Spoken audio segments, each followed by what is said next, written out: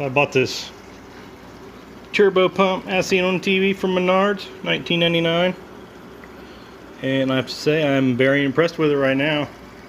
It's got an automatic shut off. I'm pumping into my boat right now. Check my fuel gauge level. Looks like my fuel gauge is spot on. So I just put 6 gallons in. It was right at half, so kind of calibrating that so I know when I'm out on the water. It's a 12-gallon tank. I have 11 gallons of fuel. This pump wasn't quite long enough to get into the bottom of the taller 6-gallon tank, but it works great in the 5, so I'm going to have to dump the last half gallon or so out of the 6 into the 5 and pump it into here.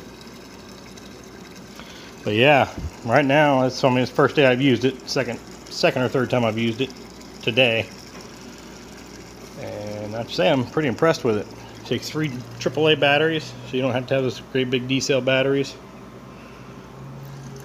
And it's pumping at the end now. It's pumping the rest of the bottom of the fuel out. It says 2.5 gallons a minute, which is pretty good.